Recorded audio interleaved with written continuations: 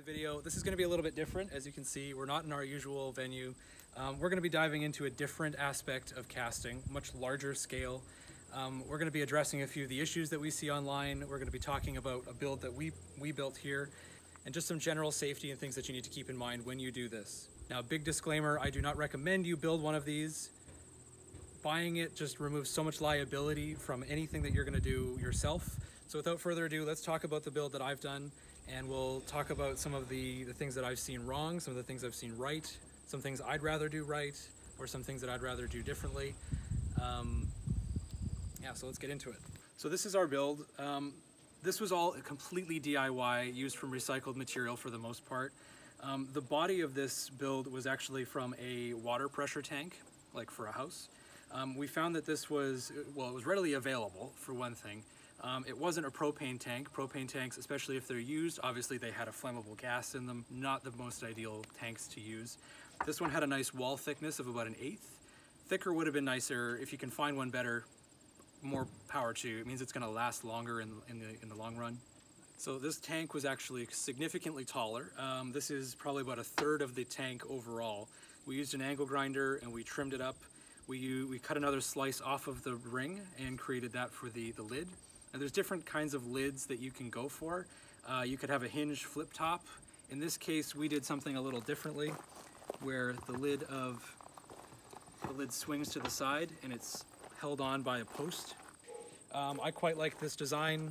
We have, this is more of an industrial size or industrial design lid. Flipping it off to the side is just very simple action that doesn't require a whole lot of thought. And also it's very important that you have a lid that doesn't touch the ground. It doesn't get cold.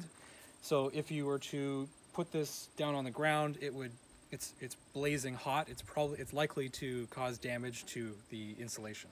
So the insulation we used, this is kind of where things break down a little bit for a lot of people, because you're told so much. You see so many of these DIY projects where they're using, play sand and plaster method. That method is just, for lack of better terms, it's complete crap. It's not going to last very long. And for something at this scale, it would break down almost instantly. As soon as you light the flame, it's just going to start to crumble. So we went with something better. This is Fiberfrax, also known as KO wool. It's basically a ceramic blanket. And basically it's little fibers of ceramic that have been woven together, and it creates this nice flexible, very, very, very, very heat resistant insulation. So Fiberfrax is a material that is typically used in professionally made forges, like blacksmith forges. This stuff is not particularly durable. You mostly find it in like the door aspect of them. For the most part, you'd actually use like castable, refractory cement sort of material. So to help stabilize it, I know this is a little bit controversial because I've heard both sides of the story, and I tend to just err towards caution because it makes sense. I've heard manufacturers say that this stuff is not dangerous, and I've heard others say it's the worst thing ever. Basically, if you cut it, the ceramic can break apart and create little spores, and that gets into the air, and if you breathe it, it's very, very bad for your health. You can get silicosis from that. It's really bad. Now, there's a product that they make you can put on top of this called Rigidizer, and essentially it's just dissolved silica. You paint it on with a paintbrush, and it just keeps those spores in the material.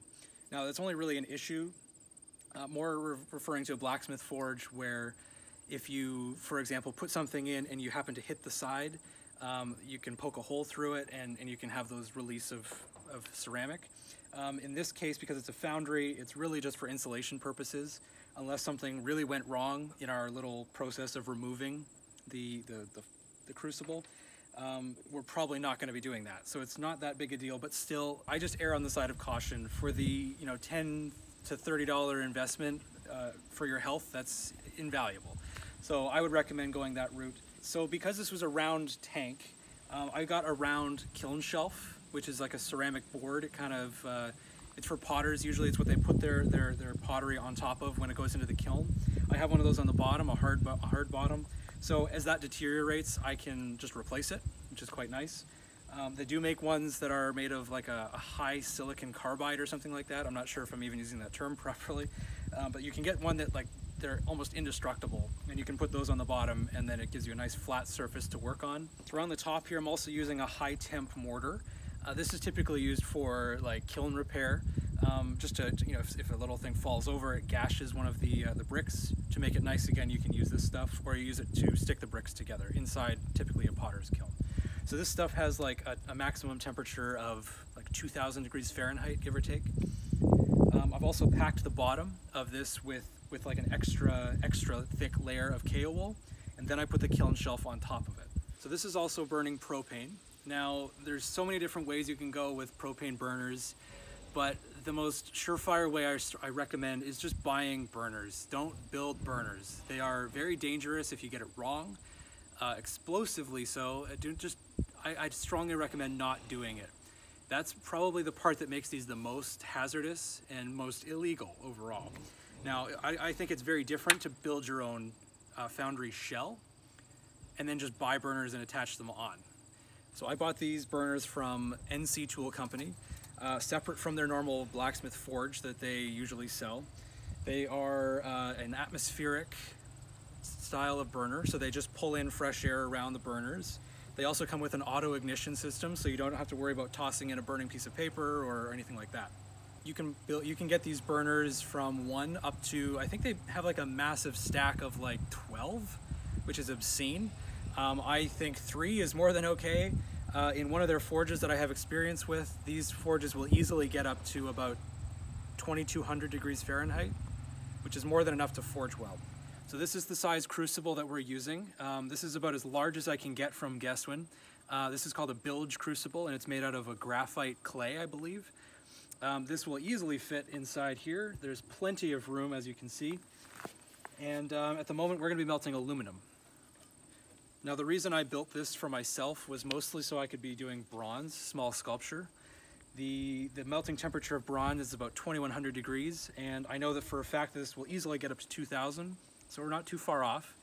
Along with the Foundry, when I was building it, I built some custom tools. I've got a little rake here for scraping the oxide off the surface of the metal. We have a special pair of tongs that we can reach into the hot foundry and lift the crucible out. And we also have a holder that also acts as kind of like a pouring mechanism. So thanks for watching this video. I just wanted to bring this out because, well, I haven't used this tool a whole lot. It doesn't really live with us in our normal studio.